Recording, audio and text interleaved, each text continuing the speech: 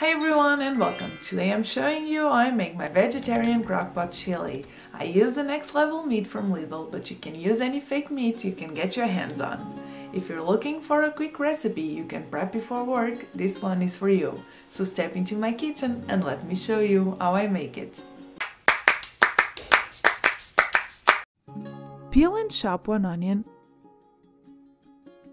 and 3 garlic cloves. Deseed and chop 2 or 3 small chilies.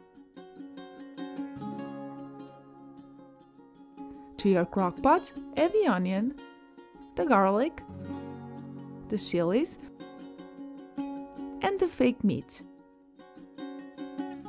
I use the next level vegan meat from Lidl.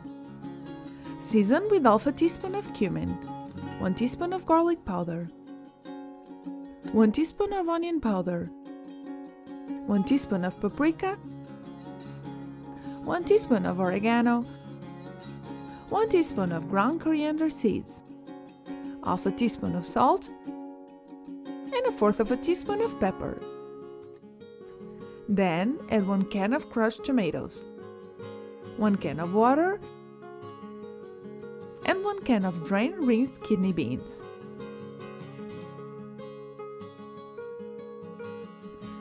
Set the crockpot on low for 6 hours.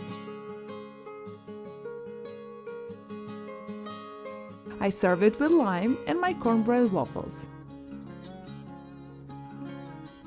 Let me know in the comments if you want me to show you how I make them.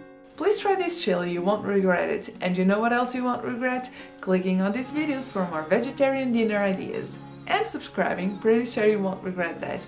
Okay, thanks for watching until the end, that's cool of you, see you next time!